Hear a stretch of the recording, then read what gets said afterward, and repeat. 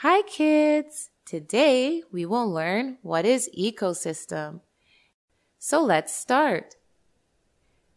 Relationship and dependence between living things and non-living things in our environment forms a system, which is called ecosystem. Like in a pond, there are many living things like frogs, insects, fish, snails, and butterflies.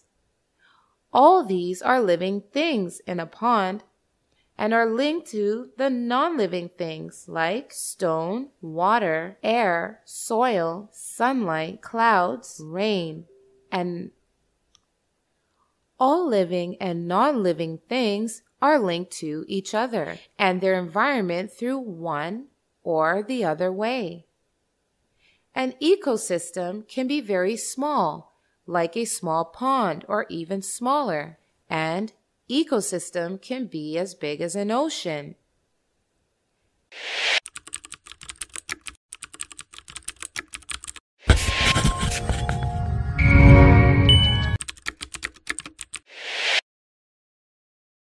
TutWay has thousands of animated videos on math, English, and science to clear the core basics of these subjects.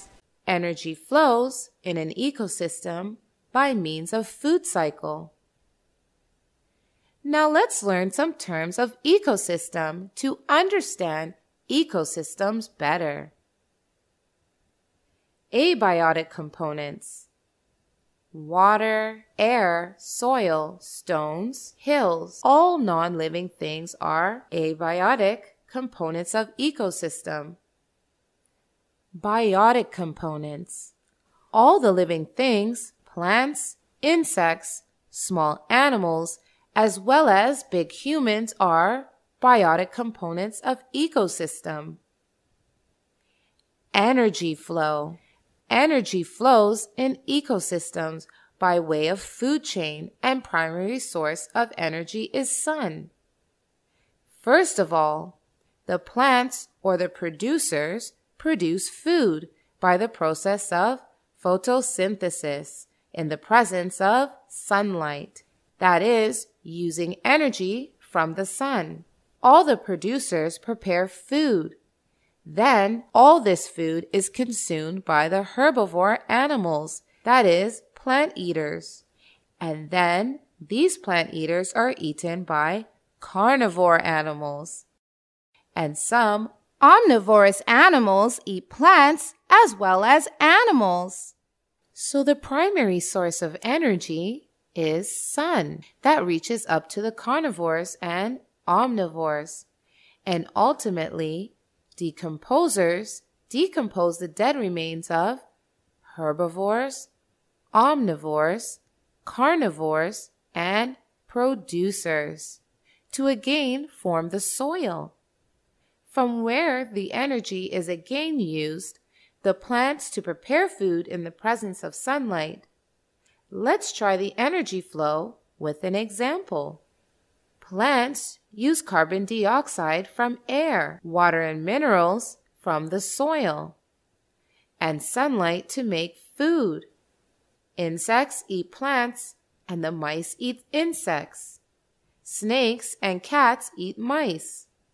Snakes are eaten by eagles, and when all of these living things die, they are broken down into nutrients by fungi and get dissolved in soil.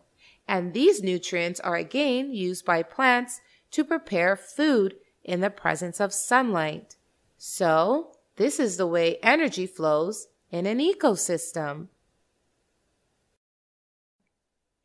Decomposers reduce all the dead remains into nutrients and carbon dioxide.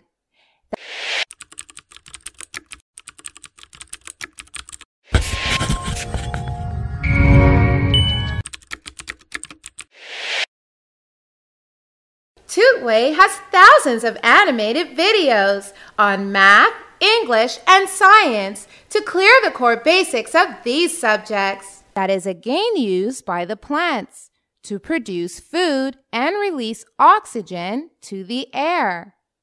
which is again used by all living things. And the cycle continues as all the living things provide carbon dioxide to the plants and are again reduced to carbon and nutrients by decomposers. Now, let's learn some more terms of ecosystem. Environment. All the abiotic factors constitute the environment of ecosystem. Population.